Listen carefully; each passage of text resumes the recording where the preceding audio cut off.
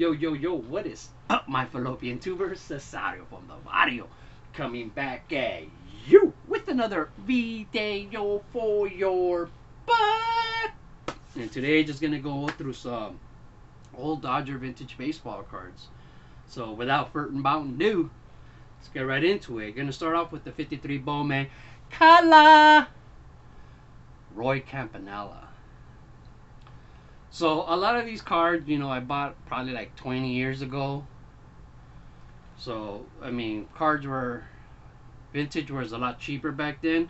At the time, I thought they were still expensive, but now 20 years later, um, they seem like it was a cheap price. But that was obviously because it was 20 years ago. Well, I mean, shoot, the prices didn't change that much for like 100 years till 2020.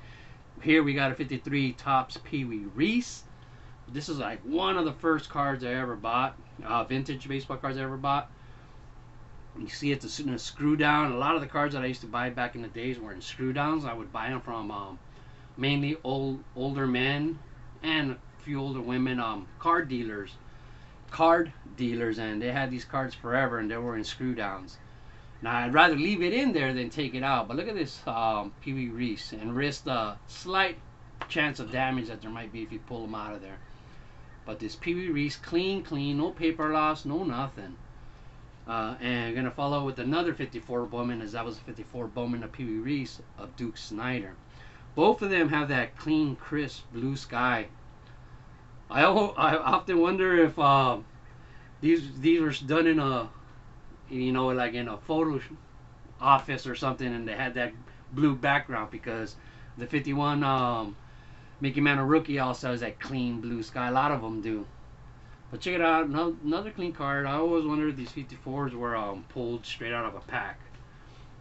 And here's a 54 Topps of the Duke. Duke Snider. Alright? And this one has 4 written 3 times on here, and I like to play Columbo when I see damage on cards or writing, but this one I can't figure it out. So I mean, if you're good at playing CSI and whatever, you're a private dick, let me know if you think you figured out what those 4 means for. I know it's a 54, but I don't think it has anything with the year 54. And then moving on with another 54 Topps is this Jackie Robinson. Look at that. It's pretty sweet. Graded a 10, but in Puerto Rico. So I always recommend, when you send your cards out to be graded, to send them to Puerto Rico. They're less strict on the grades if you were to send it to the PSA in California or New York. I think they hammer you more on the grades. But in Puerto Rico, obviously, I got a 10 because there's nothing wrong with this card. All right, nothing. We're going to move on to another Jackie Robinson, this time being the 55 Topps Jackie Robinson. Look at that. Same thing, no paper loss, decent corners, really good condition. I hate to talk about defects, but the only reason I'm talking is because it's like a miscut, as people will call it, or whatever. It's just part of the printing process of making baseball cards. But you can see at the bottom, it cut off a little bit from here, and it has a little bit of diamond cut. So it's the same at the top. So the top actually contains the bottom of somebody else's baseball card. But this off-centering doesn't bother me. I know I often joke in my head, and I think, like, if Double D vintage baseball cards, there's a lot of collectors who just do not like off-center cards. To each their own.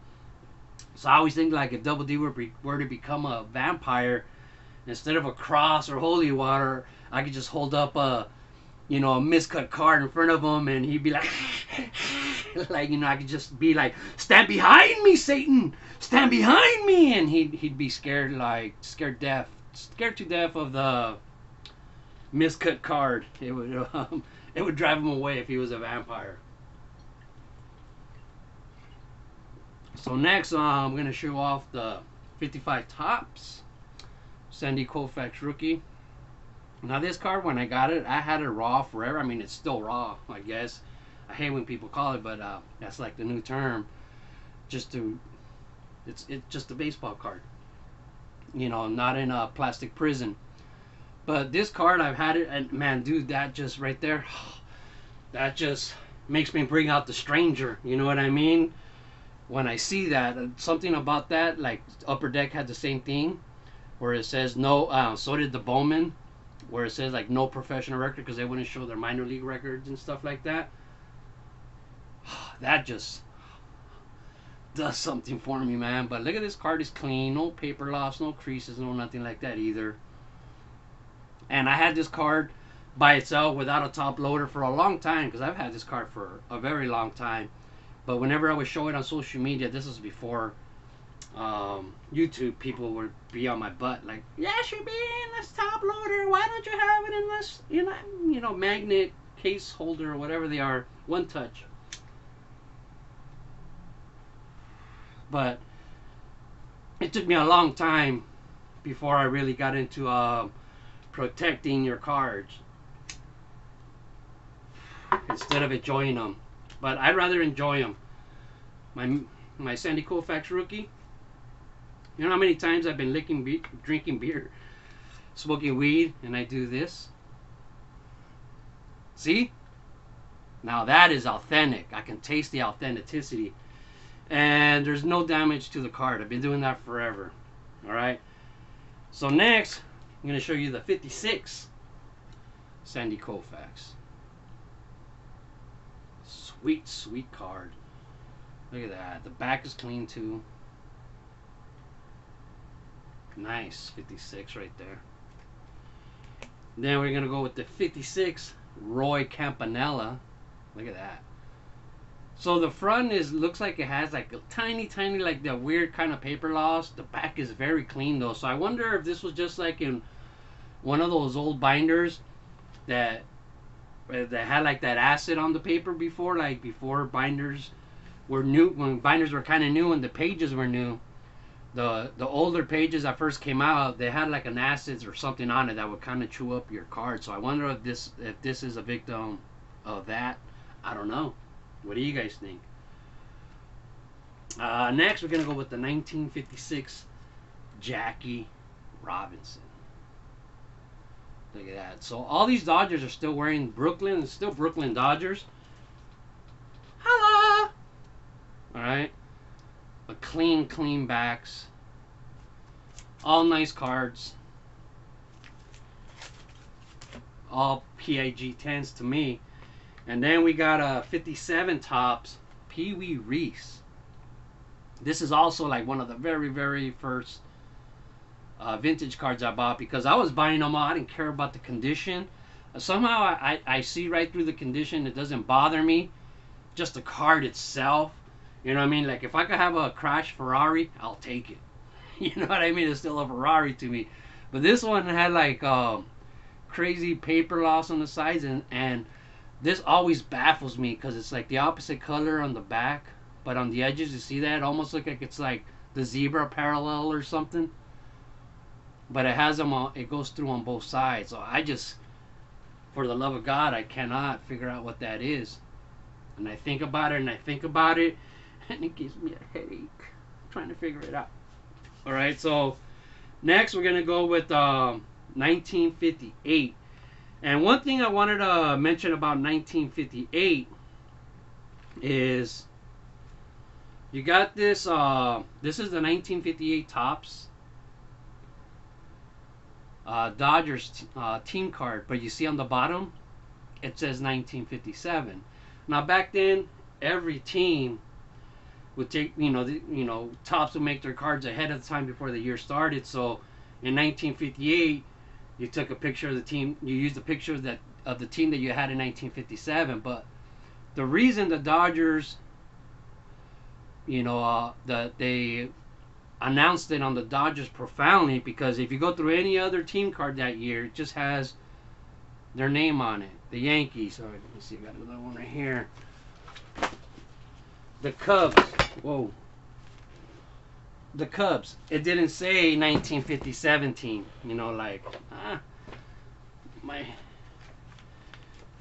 My price guides fell out of there. Ooh, knocked my cards around. But so the Dodgers was the only one that mentioned 1957. Oops, that's the Yankees. The Spankies. I hate you.